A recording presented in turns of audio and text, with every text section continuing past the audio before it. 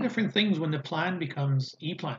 So one of the things we work on strongly is, of course, trying to be efficient when we build panels. So we often look at it in different ways. This is an interesting way where we talk about all the design phase and the manufacturing phase. I'm going to focus on this particular phase here, the terminal strips and the assembly.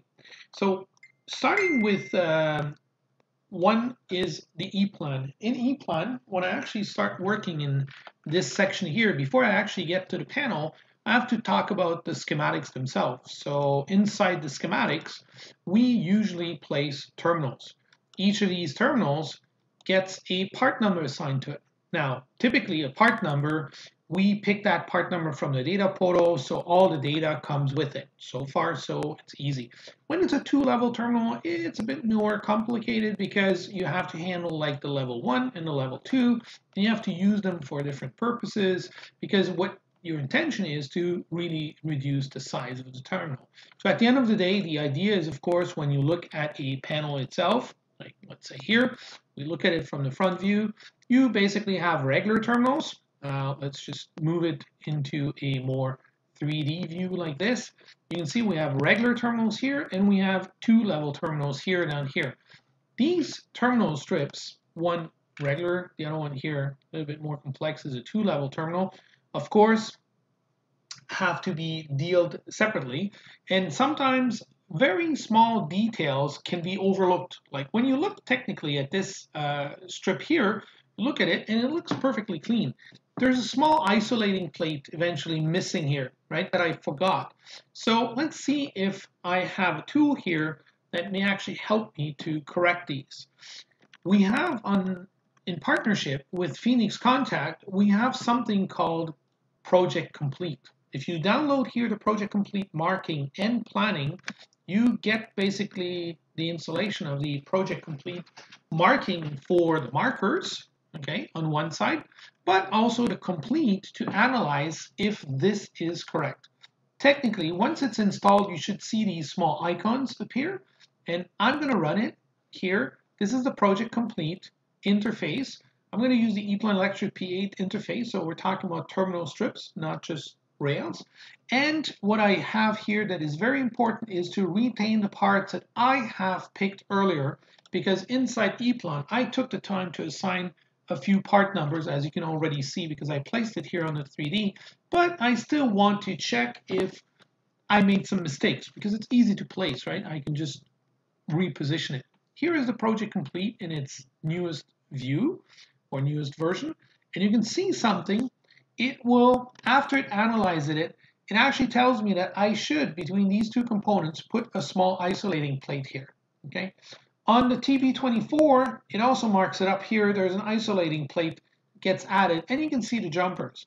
So technically, if I wanted to, I could actually pump it back into EPLAN if I wanted to, or I could also pump over right away here to the marking, because all the marking that you have done inside EPLAN, so 1, 2, 3, and 1, and 2, and 3, are actually markers that are transferred onto the other side. So technically, if I do check it out, I can jump right away into the marking section. And for each terminal strip, so here I have TB24, here I have TB1, I get the proper markers that can be printed, and I don't have to do anything. You can see that the markers are actually selective to actually pinpoint the right style or the right type of markers. Sometimes the marker by default is a little bit too, let's say, too big. You can always reduce it to see if that actually makes it a little bit better. If I make it 1.9, you can see it actually fits. You can use the control key and mark up a few of those because, I mean, for some reason I made them a little bit bigger. I can reduce them and it's still readable, so it's all nice and dandy, and I can just print. This is the Project Complete. I could have also printed other labels inside EPLAN. Okay, we of course have the possibility to print other labels like, I don't know, the device labels, the wires, because remember, this all comes with some wires that you can see here, and every single wire, I'll just show you, has a wire designation. All those can also be printed. So if I actually pick one randomly like this, you can see this wire label can be printed. And the way you actually do this is just use this second icon here, and you can then select which one you want. You want the wires, the cables, the devices, and since they are all mapped out, I can just print, and they will transfer the data right away into, again, project complete marking, so that you don't have to do this on your side. So it's already done. Technically, if I go back here to my marking, you will most likely see here a new project opening. You can see it actually live, and it goes pretty fast. Here are my labels. So I chose to put the wire label, the source, and target. And of course, I have it printed twice because I want two labels for both ends on my wire, as you can see. So I have a bunch of labels here that are printed. So these are the wires I have in that panel. Then I have cables, and here I have a few devices in that panel.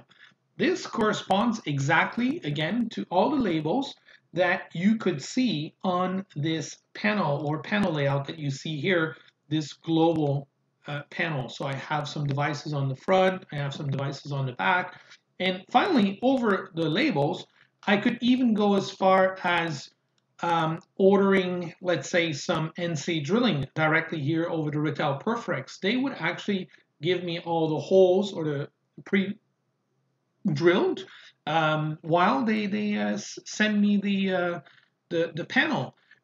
In the same idea, here the project complete has a small order section here too, where you can partner up with your Phoenix contact supplier, and they would actually send you this terminal strip entirely as it is. So this is why when we look at the labels, you can actually see each terminal strip individually, and you can also see the labels individually, because again, if we go back to our fabrication mode, this has all and requires all different steps along the way. Steps that here along the way I also generated in my project. So this was just how we can efficiently build your panel using EPLAN, Phoenix Contact, and Rittal all together. So make use of it. Start using all three of those together.